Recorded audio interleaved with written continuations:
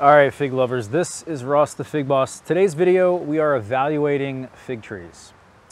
And what I mean is we're evaluating if you have a fig tree, it's a really good time right now to evaluate your fig tree to see if there's anything that needs to be done. Is there anything that your tree needs at this point? To help you do this, I made a blog post many years ago. It's called the Fig Tree Timeline. And if you go to the link in the description, you guys can go and read about it. And essentially what it says is that 15 to 45 days after your last frost, fig trees experience sap flow and metabolic rate increases. It's ideal for uppotting and planting, starting our propagation, like rooting, grafting, and air layering, and taking advantage of the warmer soil. We continue with regular maintenance and care like fertilizer. We may want to do some thinning of new shoots. We also stake our branches. We did a video just recently on that. We may want to do some repotting. There are many different things. Planting as well, about 15 to 45 days after your last frost.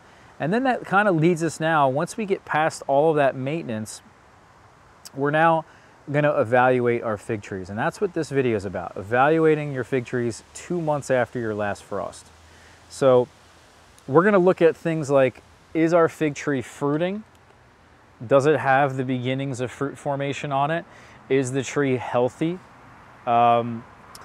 Is our tree need any sort of special care so that we can help it a little bit, push it into fruiting? Because if we're not seeing fruits by now, at least with most of my trees here in the Philadelphia area, there's not any sort of panic that needs to set in. But certainly I am starting to see the beginnings of fruit formation on all of the trees for the most part. There may be some stragglers here and there, and that's normal depending on the variety. Each variety will actually show the figs, the smaller figs on the branches a little bit later than others. Some are really early to do that. And so, but you can typically start to see this process right now. It's the perfect time in the Philadelphia area. And probably for most of you guys already have seen, if you're in a warmer climate, the beginnings of this fruit formation, like I said. So if you're not seeing this, look really closely at your branches. You have where the leaf stem attaches to the branch, there should be 2 distinct dots. One of the dots, depending on how progressed it is, it's harder to determine if there are 2 or just 1. But one of the dots is a new fig, as you can see here very clearly on this branch. And then one of them is a new branch. So if, let's say, the growth tip were to be taken off by pinching, let's say as an example, well, then these buds have a chance to form a new branch later down in a couple weeks. So that's what the branch buds are for, the vegetative buds are for. But then, of course, if you get everything right with your fig tree, you have the right amount of soil moisture, the right amount of fertilizer in your soil, and you also have the right amount of sunlight. Primarily, it is the sunlight. If you get that right, also, by the way, hormones. You have to have the right hormones in your trees. So this is like a 4-part problem. And that's why we talk so much in the past about these issues, each one of them individually. Hormones are affected by pruning. If we do excessive pruning, there's a chance we can force our fig tree into a state in which it doesn't want to fruit and it only really wants to grow.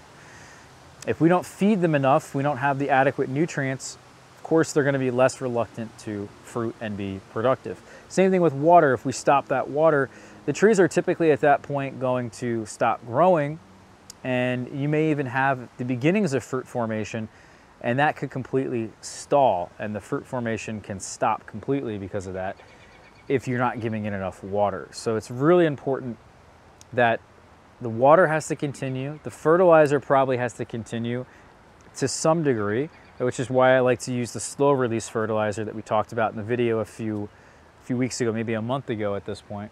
But really, when we did the last video, it was all about that sunlight. And if we don't have the right amount of sunlight, these fruit buds will just not form. And that's really, like I said, the #1 thing that is important for getting your fig tree to fruit. So what we do instead of just putting our fig tree into more sunlight, we actually open up the center of the trees. We bend the branches, we shape the trees properly. We don't really use pruning to shape the trees a whole lot. You can, and there's videos I've done on that if you are interested. But typically when we want to increase the sunlight to our trees, we can open up the centers just by using stakes, by using limb spreaders, by using other methods I talked about with the twine that we talked about in the recent video. And so just by opening up these branches and making sure they're having that sunlight, there's a much higher chance that they're going to fruit. Now that it is about the 25th of May, all these trees should have the fruit formation here. And if they don't, then I have to say, okay, is there something else wrong with the tree? Like this branch here, as an example, has a lot of fig mosaic virus. So if this has a lot of the virus, I can't expect this particular branch to be very productive. Maybe it'll throw out a couple fruits here and there, depending on the severity of the virus, which is where some of the pruning that we mentioned comes in the prior video as well. But if we're not seeing that, well, then maybe something has to be done, right? We have to look at the fertilizer, we have to look at the water, we have to look at, again, all these things I mentioned. This tree here is an example. Did a lot of pruning to rejuvenate this, to make it healthier. It took a long time to actually wake up. Some of you guys may not even have a fig tree that's awake just yet. So this is a really good example, this particular fig tree, is that I'm going to actually top it because it doesn't have a whole lot of branching. You can see down there, it's a single stem whip that comes up from the bottom there of the soil. And I did not prune away the apical bud this winter time. I allowed the apical bud to continue to grow. This probably was a somewhat of a weaker tree going into this growing season, so I decided to keep it. And instead, this apical bud continued to grow. Now here's the new apical bud, or at least the continuation of it. And we've got some pretty good growth here. The fruits are forming right in there. We also have really nice, healthy, larger leaves. The larger leaves to me is a signal that the tree is making use of more sunlight that it has access to. And typically the trees don't have a lot of branching. So this is a surefire way of knowing that your tree probably needs more branching. And the way to force it to do that, to form the scaffolds that we want, during the summer, during the growing season, it's a huge benefit to do this because you save a whole growing season, is to come in here and remove the growth tip. So by doing some pinching, we change the hormones, we allow some new buds to form, these new branch buds, the vegetative buds I should say, they'll form new branches, new scaffolds. It also allows some of the scaffolds down here that are not really growing because of the dominance that was in place.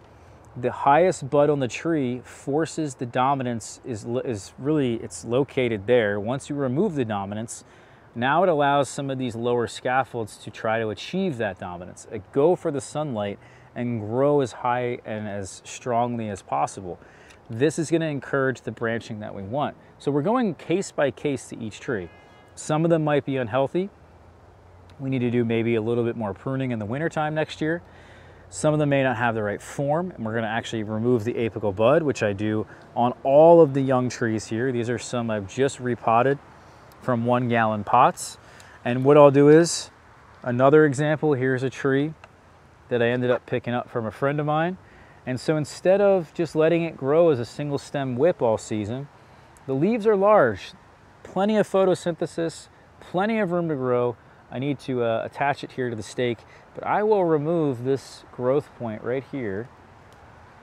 And now it's going to branch out and get the right form and save me an entire growing season of having to instead cut this way back this winter time and then allow the scaffolds to form next year.